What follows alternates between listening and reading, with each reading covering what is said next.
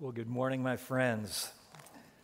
If you would open your Bibles, please, to 1 Corinthians chapter 14. We are going to be talking about the last part of this chapter. A couple of weeks ago, we looked at the beginning part of 1 Corinthians 14, and then last week, because it was Easter, we jumped ahead to chapter 15 to talk about the resurrection. But now we're going to back up and take up again where we left off in chapter 14. The title of this sermon is, Order in the Church. Order in the Church. I am a church man. That means my Christian faith leads me to be part of a local church. Not just numbered among the church universal, but actually to have a place and a time where I gather together with other people. Paul was a church man. Jesus was the ultimate church man. As a matter of fact, he said, I will build my church, and the gates of Hades will not prevail against it. So I'm a church man. Are you a church man? Are you a church woman? I hope you are. Probably you are because you're here. And if you're joining us online, it's because if you could be, you would be here. Glad to have you tuning in. Well, a couple of weeks ago, we talked about the church, and covering the first part of the chapter. The theme of that part of the chapter was building up the church for the glory of God. You know, you could summarize our reason for existence as human beings in the following way: that God be glorified, that the church be edified or built up, and that the world evangelized. As a matter of fact, the evangelization of the world, the edification of the church, are all ultimately to the glory of God. So we may have a number of things that motivate us as we live our lives. But if these things aren't at the top of our list, that we're looking to them in some way, then our lives are going to be out of joint, and things are going to go worse for us. This is what we should be aiming for in all of our lives: that God be glorified, that the church be edified, and that the world be evangelized. Now, in chapter 14, Paul is addressing that middle phrase, the edification of the church, the building up of the church. And the title of the sermon a couple weeks ago was, Let's Build Up the Church. It's a great idea. Let's build up the church. We want the church to be built up. And that phrase, built up or building up, occurs over and over again. Now, you'll also recall that the focus of that had to do with spiritual gifts, especially the spiritual gifts of tongues and prophecy. Because in this mini section that we're looking at, chapters 12 through 14 of 1 Corinthians, called Showing the Spirit, it's really a discussion about these things called the gifts of the Spirit. And the gifts of the Spirit are for the building up of the church. They're for the common good. So in chapter 14 and verse 12, we could take this as indicative of that whole section. Paul writes to them, he says, since you're eager for manifestations of the Spirit, gifts of the Spirit, let's strive to excel in building up the church. Of course, the problem was those gifts of the Spirit were being misused, and the reason Paul wrote this chapter was to correct, to instruct, but all for the purpose of building up. And his main point was the church is built up when we use intelligible speech. Is this all coming back to you? This is what I was talking about a couple of weeks ago. I mean, I had to go back and review it myself. What did I say a couple of weeks ago? I better go back. Those of you that are old enough to remember Perry Mason, television lawyer, he used to have this phrase. He said to the witness, let me refresh your memory. And so that's what I'm doing right now. I'm trying to refresh your memory. And to refresh our memories, Paul's point was this: the church is built up when we use intelligible speech, words that can be understood. So, for example, the gift of tongues, as wonderful as it is, must be followed by an interpretation if it is going to build others up. Otherwise, the gift of tongues all by itself in a public meeting will just cause confusion. Paul says, you may be giving thanks well enough, but your neighbor is not being edified. He's not being built up.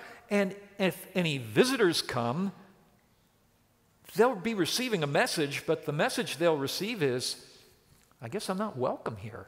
I can't understand the thing that's going on. And then beyond that, they'll probably say, I think those people are out of their minds. Well, that was about the gift of tongues. And Paul said that prophecy is better than uninterpreted tongues. Why? Because it edifies, it exhorts, it consoles. In other words, prophecy uses words that build up, that stir up, that cheer up. Words that benefit others, words that build up, intelligible words, words that can be understood. Okay, so far, so good. But that doesn't completely solve the problems that they were facing in Corinth. No, it went a little further than that. There may be intelligible speech, but if it is unrestrained speech, if it is disorderly speech, if it is out of control, it's going to cause confusion. In some cases, it may even be shameful speech. So Paul has more to say, and we read now 1 Corinthians chapter 14, beginning at verse 26. What then, brothers? When you come together, each one has a hymn, a lesson, a revelation, a tongue, or an interpretation. Let all things be done for building up. See, there it is again. If any speak in a tongue, let there be only two or at most three, and each in turn, and let someone interpret. But if there's no one to interpret, let each of them keep silent, notice that word, in church, and speak to himself and to God. Let 2 or 3 prophets speak, and let the others weigh what is said. If a revelation is made to another sitting there, let the first be silent. For you can all prophesy one by one, so that all may learn and all be encouraged. And the spirits of prophets are subject to prophets. For God is not a God of confusion, but of peace. As in all the churches of the saints, the women should keep silent in the churches, for they are not permitted to speak, but should be in submission, as the law also says. If there's anything they desire to learn, let them ask their husbands at home, for it is shameful for a woman to speak in church. Or was it from you that the word of God came, or are you the only ones it has reached? If anyone thinks he's a prophet or spiritual, he should acknowledge that the things I am writing to you are a command of the Lord. If anyone does not recognize this, he is not recognized. So, my brothers, earnestly desire to prophesy, and do not forbid speaking in tongues. But all things should be done decently and in order.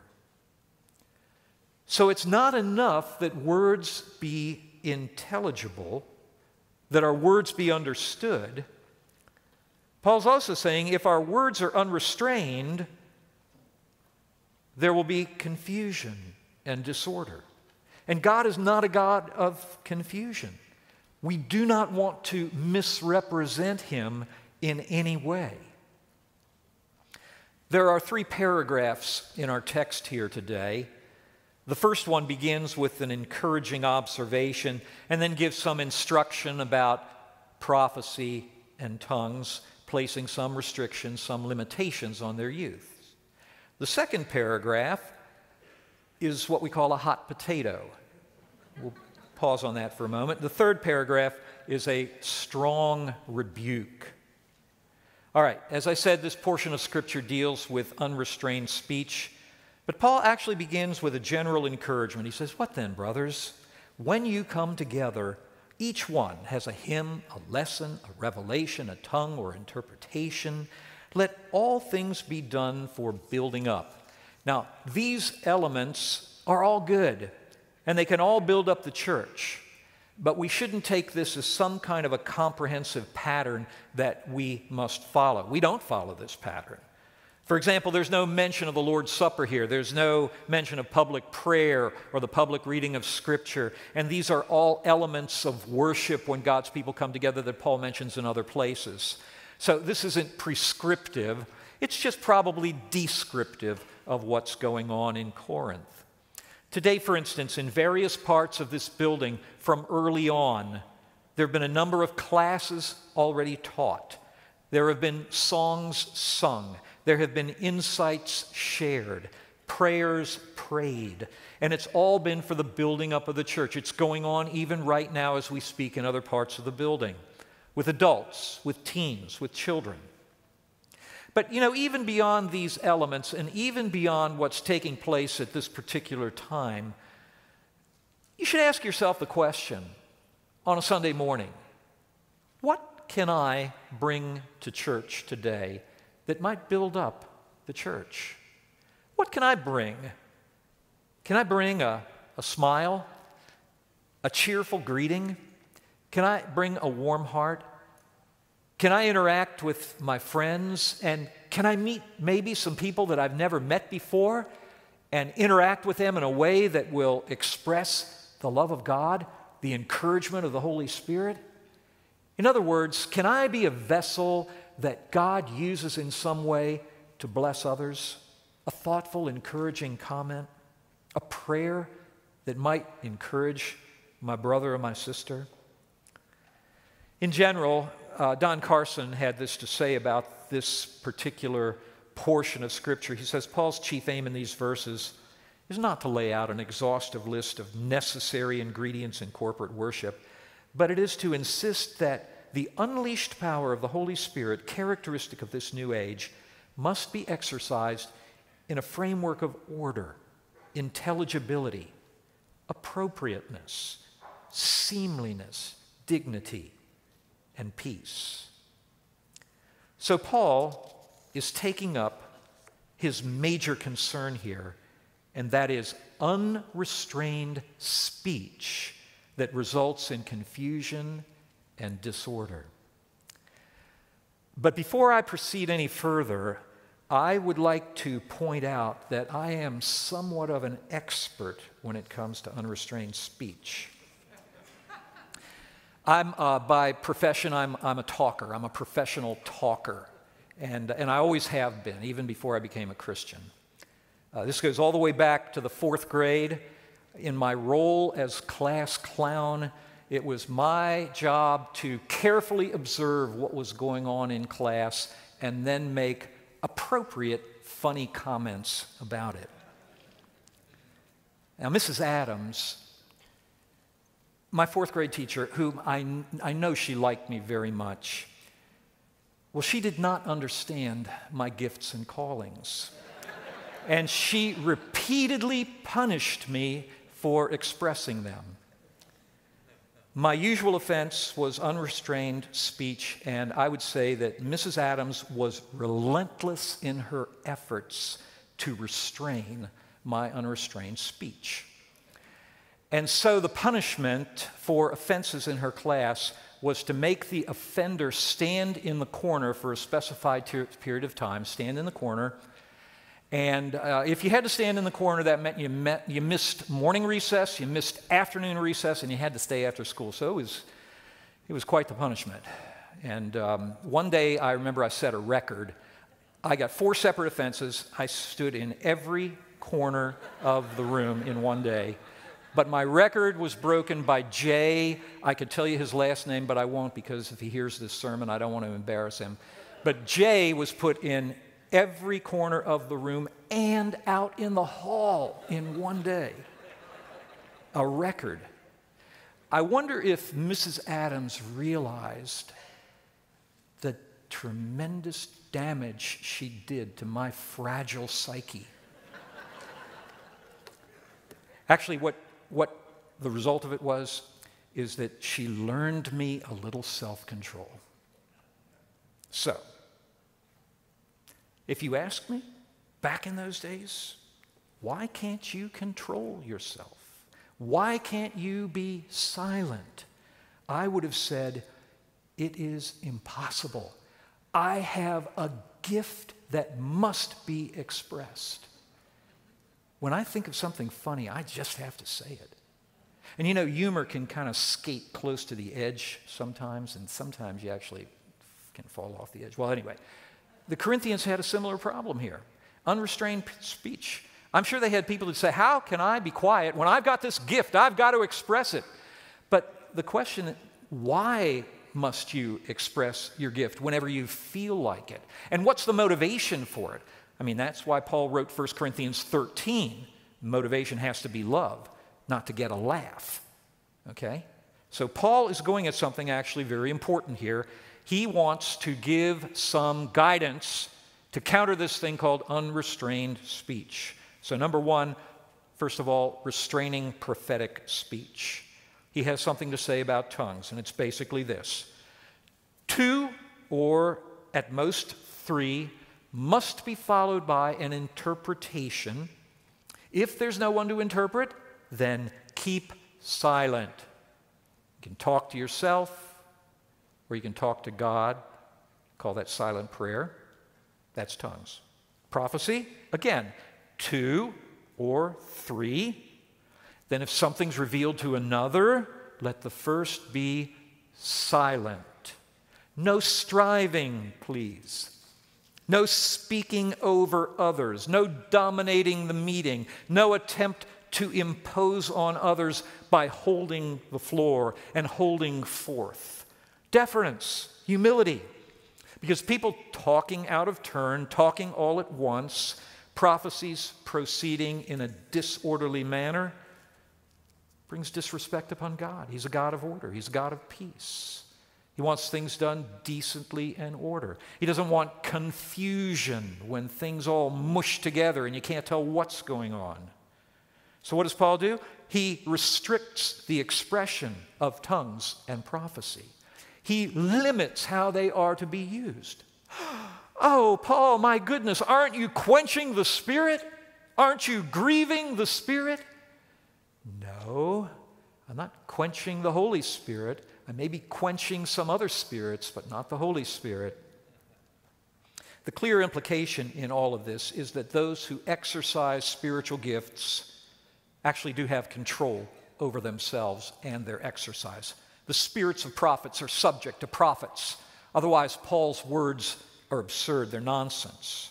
But if this is true, if those in possession of spiritual gifts have control over them, then there's no ecstatic utterances here. Some people misunderstand gifts of the Spirit to be just out-of-body experiences when people just all of a sudden go off blathering in tongues in the middle of the metro or something like that. No. No, we have control over these things. There's no out-of-control exercise of spiritual gifts. God is not a God of confusion. He's a God of peace. True spiritual gifts will always be expressed in tandem with true spiritual fruit. And the fruit of the Spirit is self-control. But there's something else here that bears mention. Did you see where in verse 29 he said, let others weigh what is said. Let 2 prophets speak, or perhaps 3, and let the others weigh what is said. Paul said something similar to the Thessalonians. He said, do not despise prophecies, but test everything and hold fast that which is good. He said in chapter 13 of 1 Corinthians, we know in part and we prophesy in part. So prophecy must be evaluated, it must be tested, It must be weighed. By whom? By the others. That's the whole congregation. Paul writes this letter, by the way, to the whole congregation of Christians in Corinth. Not just the leaders, not just the elders. They're included, of course, and they bear responsibility for what takes place in the meetings. They bear responsibility in a way that others don't. They have a certain authority in that regard. They're included, but we're all to weigh prophetic utterances. We're all to test and to hold fast that part which is good. The measuring rod for this in general, of course, is Scripture. But the implication in the verses cited is that prophecy is going to come with some degree of mixture, both human and divine. You see, the nature of prophecy in the New Testament is quite different from the prophecies of the Old Testament that we have recorded in Scripture. And the utterances of the prophets, like Isaiah and the others, are God's inspired, authoritative word. In the New Testament, prophecy has a different cast. It's for edification, exhortation, for comfort. It's not really predictive. It's more a speaking forth of truth for the edification and building up of God's people. But when it comes out from a human vessel, it's going to have good and some that's perhaps a little bit off. And there's a standard by which we evaluate. It's really, does this consistent with the gospel of Jesus Christ? Does it edify and build up others? Is it encouraging? These are some of the ways that we can evaluate prophecy. Years ago, when we planted a church in Lancaster, Pennsylvania, finding a place to meet was very difficult. The church had previously met in various schools, in a fire hall, a restaurant, even met in a dog pound. There were a couple of Sundays where we couldn't find a place to meet on Sunday morning, so we met on Sunday afternoons. And it was at one of these afternoon meetings that a lady prophesied, and it went something like this. I believe the Lord is saying that this morning I call you to trust in me as your good shepherd, etc., etc., etc. And then after the meeting, a man came up to me very troubled. And he said, how could that have been God speaking to us? Doesn't he know the difference between morning and afternoon? Of course he does, I said. But the lady prophesying apparently doesn't. You see, we know in part, and we prophesy in part. We have this treasure in earthen vessels. Sometimes earthen vessels can't tell the difference between morning and afternoon. Doesn't discount the prophecy. What was said was good. Just had her timing a little off. That's what I mean when we have to evaluate certain things. Well, that's a little bit about restraining prophecy. There are some restrictions, there's some limitations so that things can be done decently and in order. But the second paragraph, let me read it again. As in all the churches of the saints, the women should keep silent in the churches, for they are not permitted to speak, but should be in submission, as the law also says. If there is anything they desire to learn, let them ask their husbands at home, for it is shameful for a woman to speak in church. Paul here is restraining shameful speech.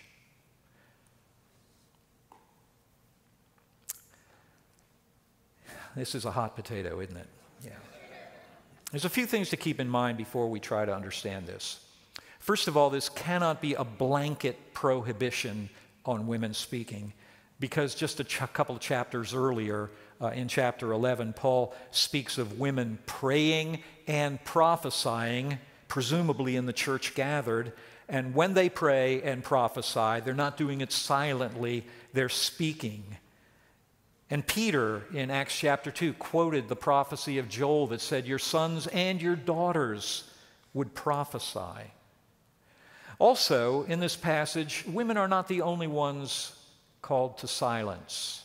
We've seen that word occur already. There are appropriate times for silence. And one other thing to keep in mind is that the women addressed here, in all likelihood, are wives. The same Greek word for women and for wives is used. It's just one word for it. It depends on the context. And later in the verses here, when it talks about husbands, that's an indicator that the women being spoken to are not all women, but wives, and only in a particular sense. So what does Paul have in mind here? Well, he hasn't taken up a new theme. The entire chapter from beginning to end, including this paragraph, has to do with prophecy and with evaluation of prophecy. That's actually the immediate context, the weighing or the evaluation of prophetic words. So when Paul says women should keep silent in the church, it isn't a total silence because their prayers and their prophecies are anticipated. In all likeliness, the silence here has to do with silence in regard to weighing or evaluating prophecy. Did the prophetic word that was given require some explanation or some further direction? Because if so, that would be a teaching and a leadership issue. And teaching and leadership in the church are a role assigned to men, especially the elders. Apparently, some of the women were not just weighing the prophecy, but they were weighing in with their opinions and did so in a manner that could take up the role of teacher or leader, and likely in a way that was disrespectful of their husbands. So, first of all, what's in view here is not women in general, but, and it's not a total blanket prohibition, but it's women who are wives, and they're speaking out in a way that was shameful. Just again, a little brief aside here. The New Testament in the Bible distinguishes the roles of women and men, the roles of husbands and wives. They are not the same. The differences in role are not a matter of inferiority or superiority, because we are all equal in the sight of God. We are created in the image and likeness of God. Male and female, He created them. One is not greater or more important or superior than the other. But there is a difference between male and female. As much as our culture would like to confuse that, it's still true that there are differences between men and women. There are differences between husbands and wives. And those differences are from God, and they are good. Both men and women are equal in God's sight, but the passage reflects the differing roles God has assigned to men and women since creation. So when Paul refers to the law here, he's not referring to a specific law, but probably the order of things as they were created in Genesis 2, Genesis being the first book of the law. So what about that statement, it is shameful? Well, likely there's something cultural going on here. And it may not entirely be the same for us today. That word shameful is a tip-off. Shameful is different from disorderly. It has to do with what a society views as inappropriate behavior, and it's relative to any given culture. What is appropriate for men and women to do in one culture may be inappropriate in another. Some of you here come from different countries where there are different values and different things are regarded as appropriate or inappropriate. And if we go back to the ancient world, and that's what we have to do when we interpret Scripture, we have to go back to and try to understand what the cultural norms may have been at that time. And frankly, we just don't have a lot of data as to what was going on here with regard to the roles of wives and husbands and what was considered appropriate and not. You know, we often make the mistake of thinking that our own culture today is the most enlightened and is the way that everyone should be. And that's because, by and large, we're comfortable with our own cultural norms. And so we judge ancient times by our own supposedly enlightened times. And we ask questions like, but how could they possibly think that way? Well, it was another time, it was another place. By the way, in philosophy, this is called the historical fallacy. It's taking our values of today and superimposing them on a previous time and making judgments that may be warranted, but they may not. How can we know what are timeless truths?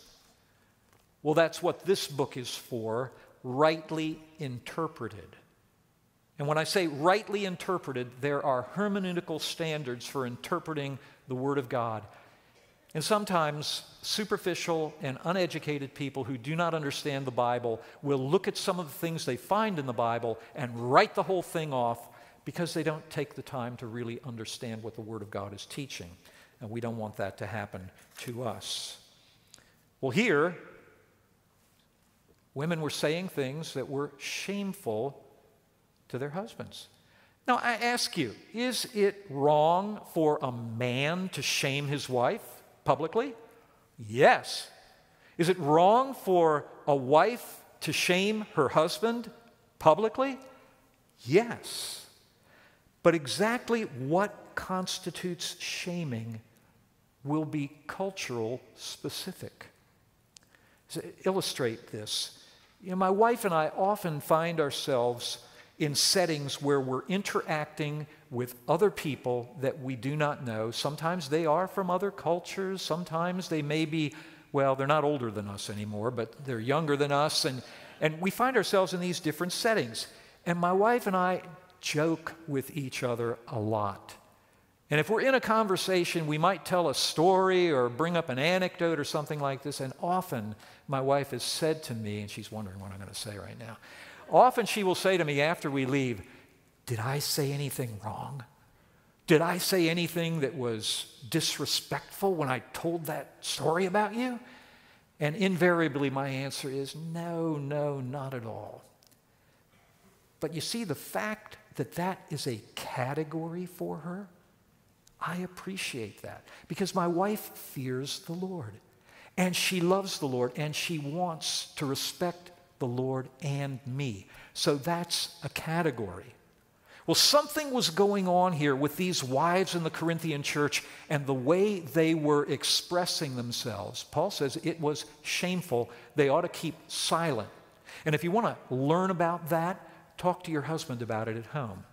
It doesn't mean that he's the answer man that answers all your questions. He's not the only channel of grace into your family, but he is a channel of grace, and showing respect for him is important. That's what submissiveness means, which is something we're all to be. Submission is not just something for a wife in a home. Submission is something that should characterize all of us. It is an attitude of support for others. And that attitude ought to characterize the Christian. It's a part of humility.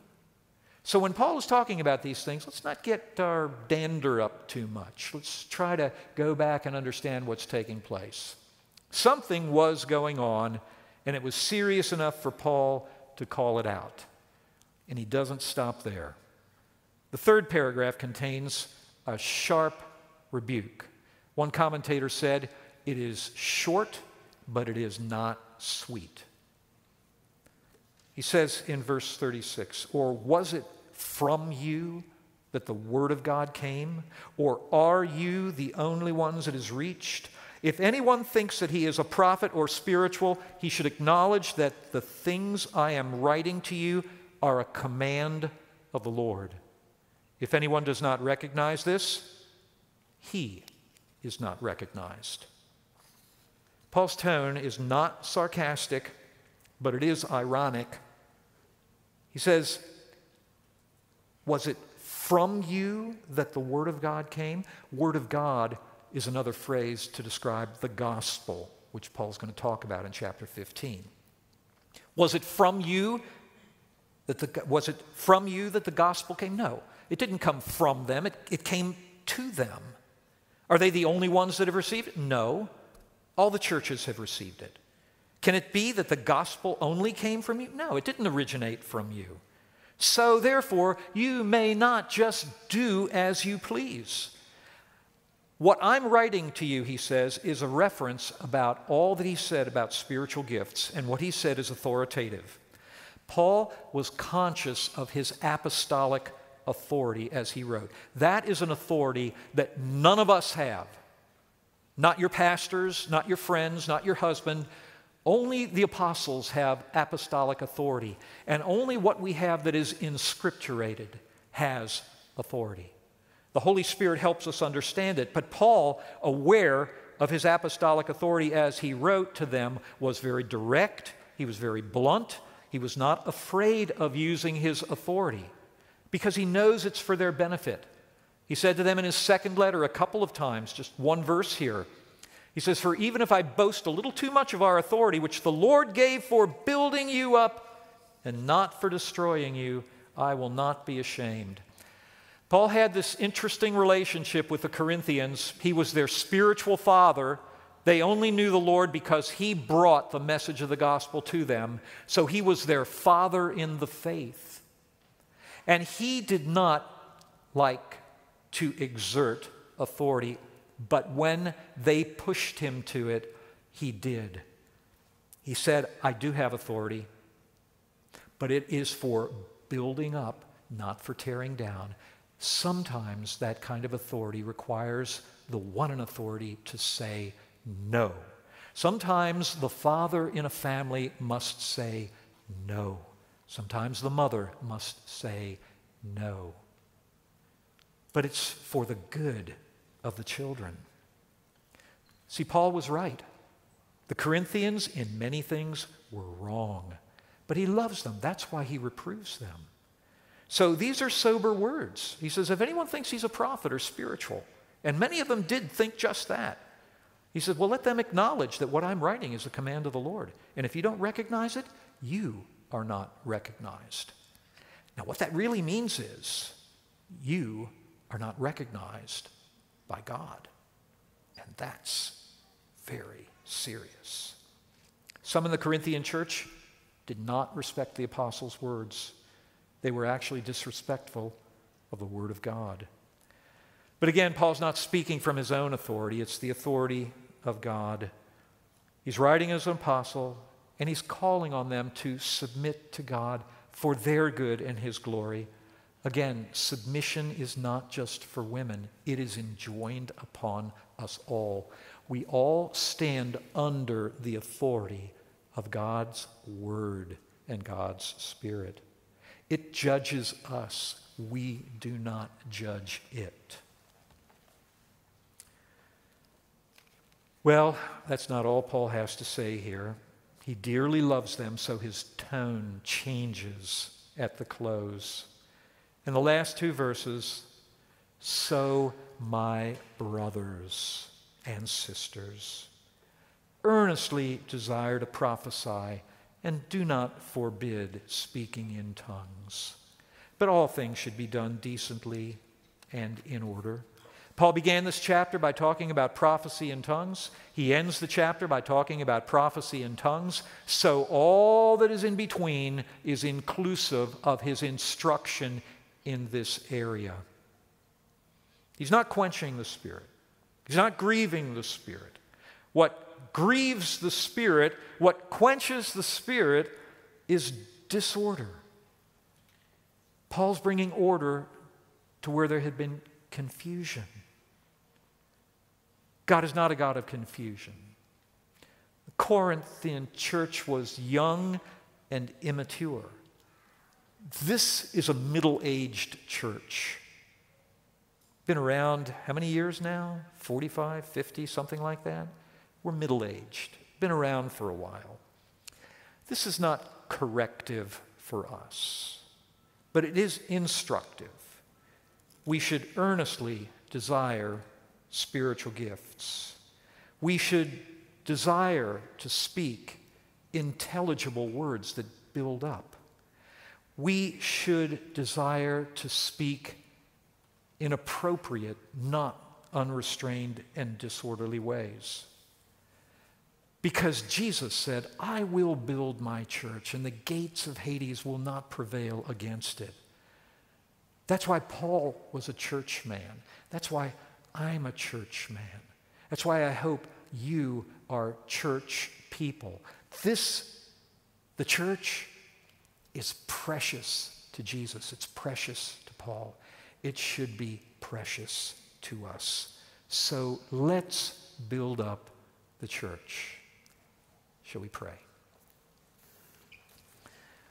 Our Heavenly Father, we thank you for the church of Jesus Christ, because it is through your church that we come to understand the gospel message. It has come to us through the apostles who witnessed to Jesus and who carried on by proclaiming, by teaching, by evangelizing, and by building churches. And the Word of God that has come down to us in the Bible, we understand that, Father, to be for our instruction, for our good, so that we might not misrepresent you, but reflect your love, your glory, your peace, your order, your decency, your integrity. We thank you in Jesus' name. Please help us to walk in your ways. Amen.